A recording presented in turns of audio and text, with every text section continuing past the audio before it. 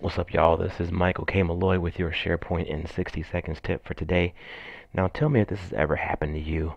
You're in there, you're doing your development, you're working on a page, and you're trying to move this table down, or you want to get your cursor up here to type something. Well, I can click here, I can click over here. Heck, I can even click up here, but you know what? I can't click here. Now, before you go ahead and drop kick your computer, here's what you might want to try. Hit that HTML button, edit the source. Go ahead and toss in a couple of line breaks in there. I'll put 2 in for good measure, just to make sure.